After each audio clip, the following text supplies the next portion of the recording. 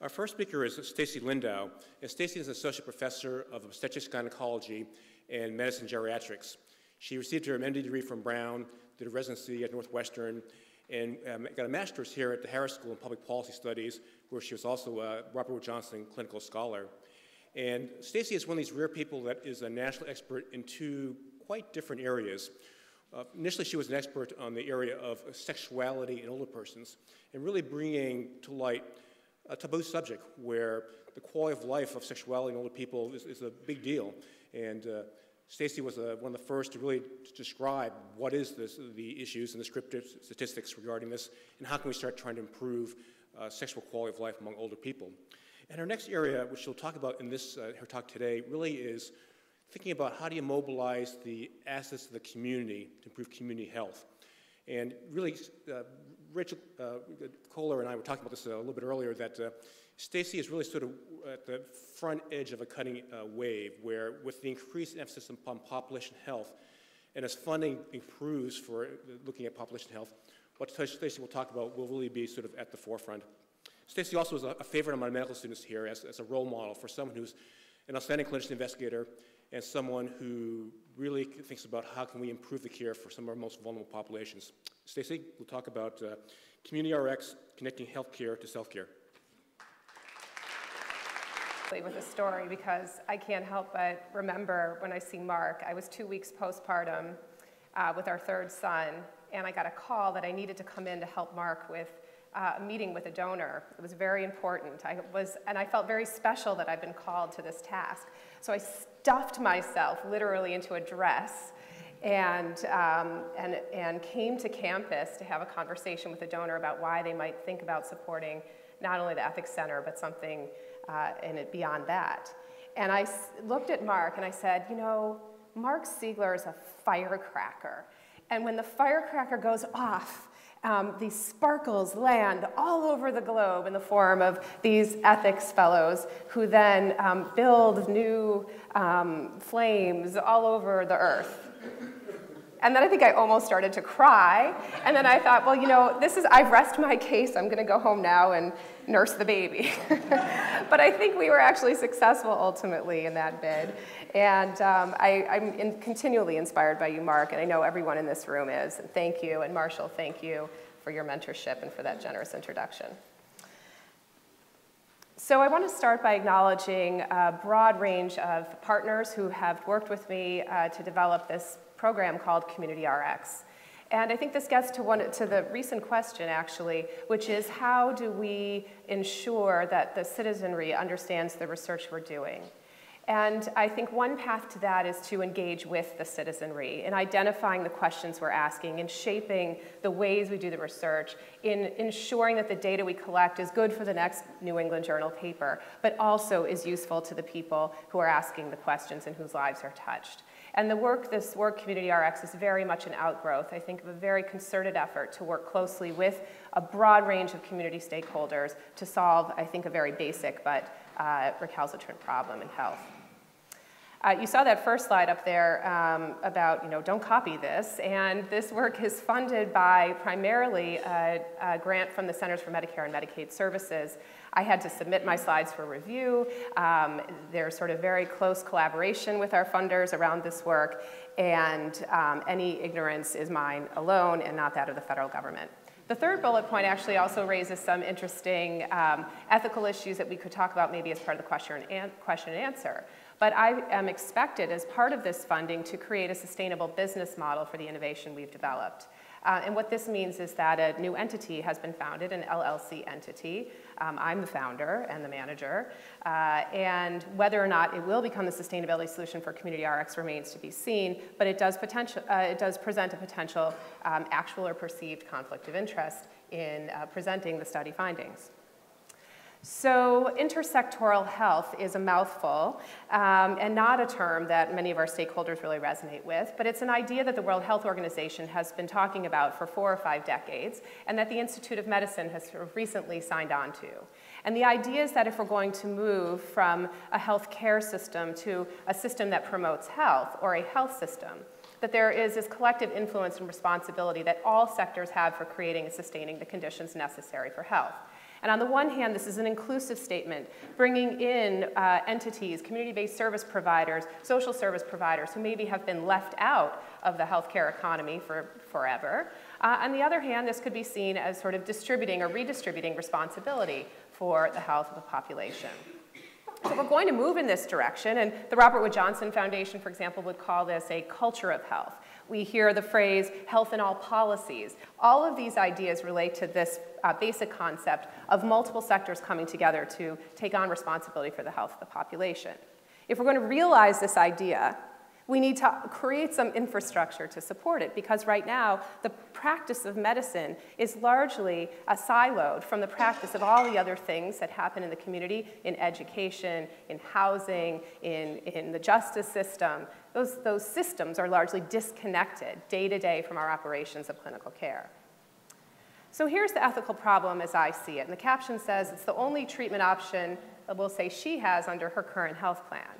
And so I'm a gynecologist, and I'm the cave lady up there standing on the cliff, sort of looking like what just happened. And my patient actually came to me on solid ground. She made it to my clinic where I treat sexual disorders for women with cancer. And I've been able to diagnose her problem, and I've been able to give her a prescription, let's say, for vaginal dilators, which my patients who've had pelvic radiation need to recover their sexual function. And then I say to her, based on our conversation, there are some other things you might need. You know, taking care of your weight is important for survivorship after cancer. Eating healthy, exercise. Maybe swimming would be good because it's a low-intensity physical exercise. Where is she going to go to get these services? I really have no idea. My patients come from all over. I can't possibly manage all the information about all those other things that she needs to keep herself healthy as a cancer survivor. And in fact, just a sort of a funny anecdote of the problem that comes from this, we do prescribe these dilators, and they are medical grade. There's a medical grade option for these dilators that costs about $150, and I have to write a prescription for it. The alternative would be for the patient to go to a local shop like the Pleasure Chest, which unfortunately, when I mentioned this to a patient, I called it the Lion's Den, and then we both realized that was actually a strip club. So I mean, this is the problem with not having good quality information about where are the resources of the community. She looked at me, she was sort of like, I know what you mean, but I think that's a strip club. And at the same time, I'm like, oh my God, don't go to Lion's Den for that. But you know, why do we tolerate such poor quality, and really the total absence of reliable information about all those other resources we need to take care of our health, to manage with disease, to take care of a loved one every day. And so to me, the ethical problem we're talking about here is that throwing people off the cliff. They're gripping onto that prescription for their antihypertensive or for their dilators, and we're yelling after them, but there are all these other things you need to do, and I have no idea where you can go, and I don't know if you can afford it or if you're eligible for that service. And so this is the problem we're trying to address. I think it's largely a justice problem, but there's not much beneficence or even autonomy in this picture either. So the Robert Wood Johnson Foundation did a survey of 1,000 primary care physicians and learned that physicians wish they could write prescriptions to help patients with their social needs. They learned that 4 in 5 physicians say their patients' social needs are as important as their medical conditions. And they learned that 4 in 5 physicians are not confident in their capacity to address their patients' social needs. So let's just look for a minute at electronic prescribing of drugs. This is the trend. What technology has been adopted this quickly? And we know that electronic prescribing of drugs in many ways has been part of the incentive to adopt electronic medical records, which has been challenging at best. But e-prescribing of drugs went from 0 to 20% to ubiquitous in the last 6 years. E-prescribing of drugs makes it really easy to connect our patients to the medications they need. It requires good quality information about the medicine and all the doses and all the various formulations. And all of that information is built right into our workflow. What if the same quality information were available for the resources the community people need to take care of themselves? And we could inject the doctor-patient encounter, the nurse-patient encounter, with that information real time, so that it was as easy to prescribe a drug as it was to not prescribe the Lion's Den, or to prescribe swimming, or a cancer wellness support center. This is what the architecture looks like for e-prescribing of drugs. It's complicated. And I think the most important point for this slide is to ask, how do we know if the patient ever took the drug? We asked them the next time they came back. And the same would be true if we had as elegant an architecture and an underlying information system to connect people to the resources of the community. So the Healthcare Innovation Award from the Centers for Medicare and Medicaid became available as an opportunity in 2012. There were $900 million taxpayer dollars appropriated to the Centers for Medicare and Medicaid for this new innovation center. And 107 of these were awarded in the first couple of rounds nationally. They were looking for innovations that would improve health, improve healthcare, reduce costs, promote the workforce of the future. The recession was hitting hard around the country at this point, and that would define and test a clear pathway to sustainability. That's not typical for NIH funding. It's becoming more common, I think, that taxpayers are looking for return on their investment, even for grant-type funding. So we created an idea called HealthyRx, the connection between healthcare and self-care, or what I would say to people who understand e-prescribing of everything else. What we had when we applied for this funding was a program called MAPSCore. This program grew out of relationships with community members that had been cultivated over several years. And when I say community, I mean anyone who cared about health and vitality on the south side of Chicago and who heard about what we were doing and came to the table. That's the definition of community. And community members said, if we're going to work together with you researchers at the University of Chicago on issues related to health or urban health, we have 3 stipulations. One is figure out a way to engage youth, employ youth, give the youth of our communities a reason to come to the University of Chicago, expose them to science. Another was take a broad definition of health. It's not just the absence of disease or infirmity, it's all the things we do as a society to be healthy, and it's economic vitality. And third, it was we better collect data that we can use, and you better be able to deliver it to us fast.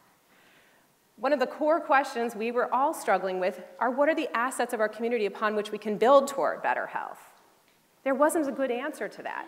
And so we started employing youth to walk up and down every block of every street with smartphones and start cataloging all the resources of the community.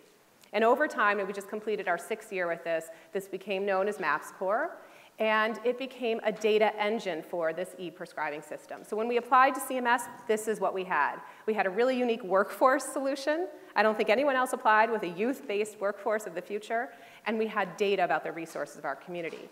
And the idea was that we would connect up this resource database that the kids are creating to the electronic medical record workflows in clinical practices in our communities.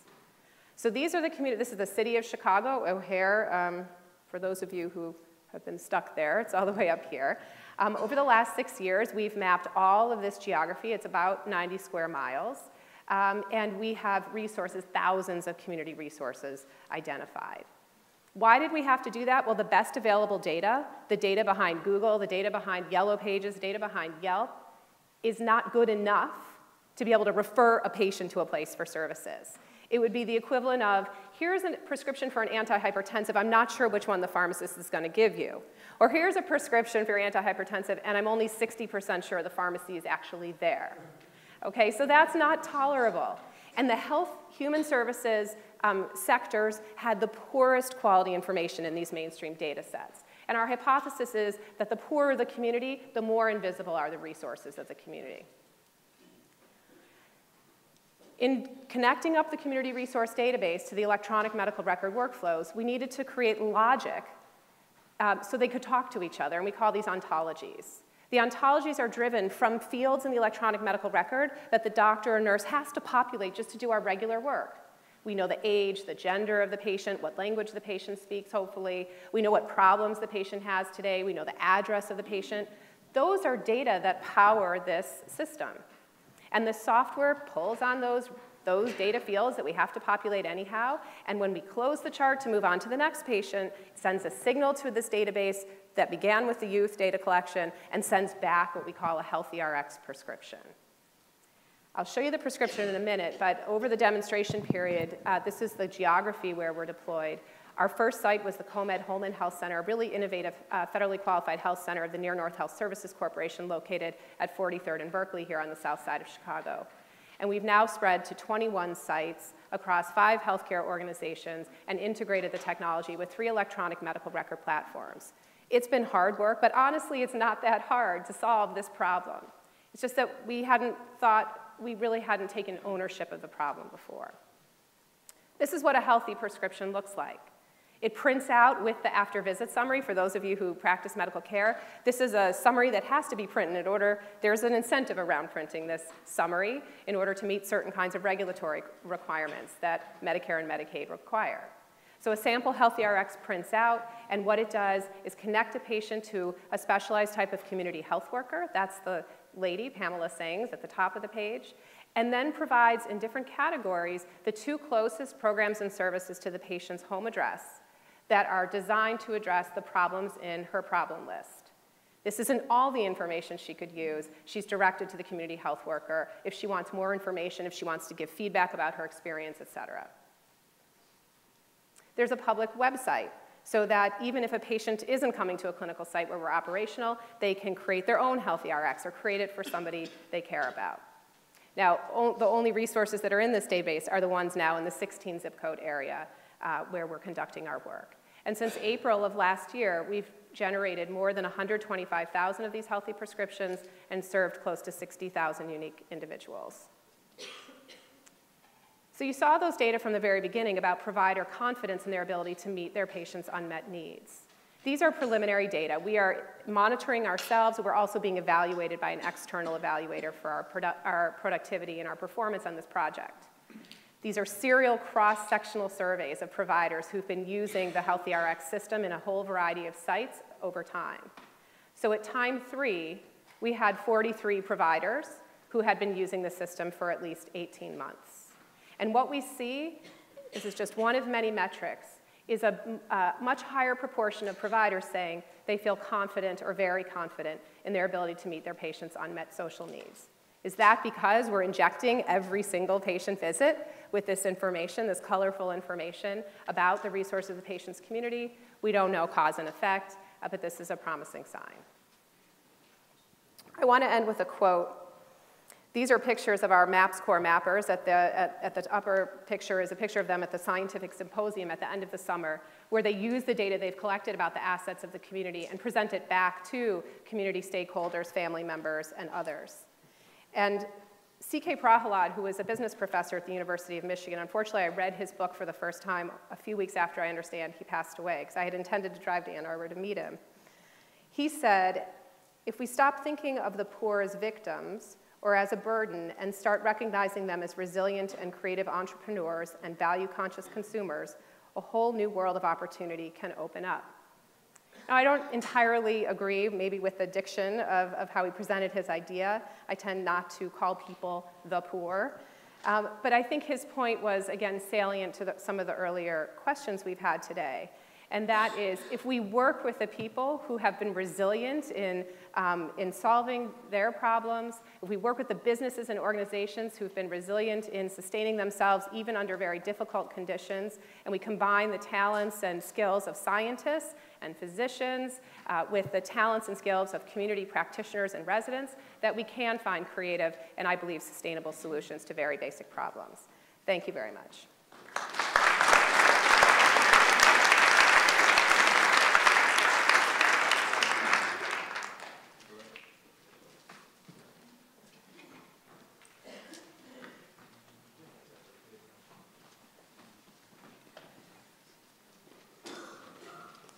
Okay, I'm Joe Kotva from Elkhart, Indiana, and I don't know if I have a question or just an observation. I'm incredibly excited about this. I didn't know about it at all, and you just made my entire day worthwhile. I'm a little struck by your cartoon and where you suggested that this is a justice issue, and you made the offhand comment that I don't think there's much autonomy here. I think the difference, though, is that you're actually conceiving of autonomy differently than most of the presentations in the earlier part of the day.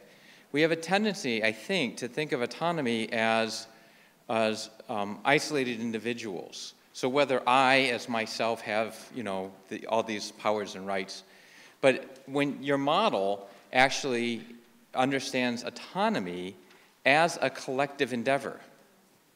Right? So when you talk about these community assets and using youth to discover what the community assets are, you're talking about empowering autonomy, but it's a social endeavor to do that. At least it seems to me. That's a beautiful observation. Right, my offhand comment didn't contemplate your perspective, and I'm very grateful that you shared it. I'll use it next time. And what I meant was that something I think more simple-minded, which is without basic information, patients, neither patients nor their healthcare providers can make an informed decision. And so that was my simple comment. I really like this idea of sort of collective autonomy or collective enablement of autonomy. Thank you. I'm really inspired by your work too. I just had two quick questions. You didn't show any data about utilization or uptake on the patient side. Yes. And second, what do you do with the 1/4 of all patients who are probably functionally illiterate? Thank you. On the first point, we're early in understanding whether patients actually go to the places listed on the HealthyRx. What we were funded to do was to implement a call-in survey. So every one of those HealthyRx prescriptions, all 125,000 has in the upper right-hand corner, call in for $25. You can help us make HealthyRx better. It's more market research than I'm used to, but this is what we were funded to do. And we've had hundreds of people call in. In fact, every month more people call than we can afford to pay to participate. And what we see now is that 15%, 1/5, of the people who call in report going to at least one place listed on the HealthyRx that was a place they had never been to before. In my mind, that's a fairly optimistic view of things. Even more interesting, I think, is that 50% of the people who call in, it's a convenient sample, but 50% tell us they've told somebody else about the HealthyRx information. And 100%, which you have to be skeptical of in science, 100% say they said something positive. And then people go on to tell us what they told the other person. So we now have we now have funding for a gold standard study, an NIH-funded R01, prospective randomized trial, where we will follow people very meticulously, intervention and a control group, to see what they do with this information, how it flows and spreads. That'll take 5 years. So that's my best answer. With respect to literacy, I'm concerned about that, and it's actually my interest in research started in part with studying health literacy. At this stage, even low literacy people can see a person's face and can read a phone number. And in the very brief training we're giving to providers, and we've trained more than 1,000 providers to do this, we're asking them to focus on Ms. Sangs, the community health worker, and her phone number. And most people with low literacy are able to make that connection. But thank you. Brett, a very quick question, quick answer. Okay, yes. Beautiful work. Congratulations. Thank you. Do you think people who are participating in this are looking at themselves as, rather than having an illness, now thinking about health and healthy lifestyle in a much more transformative and positive way? Gosh, I hope so. Do you feel that way from hearing what I've talked about? I mean, Yeah, I feel like they're owning health. They're Yes. owning, a life change. They don't have hypertension. They have a strategy of dealing with a condition that actually may go away if they lose weight, exercise, change Yes. diet. I mean, it's a completely different way of looking at what you have versus how you manage it in yes. The most common ontology that drives the HealthyRx is wellness. So if you don't have one of those Right. conditions, you Right. default to a wellness Right. HealthyRx. Right. And we have them tailored to different age groups and genders. But I think this is anecdotal, but one of the anecdotal experiences is both for patients and providers is the revelation of how much is actually here. And this other idea that we can raise the economy up by bringing local businesses and organizations into the fold of health and wellness. Thank you.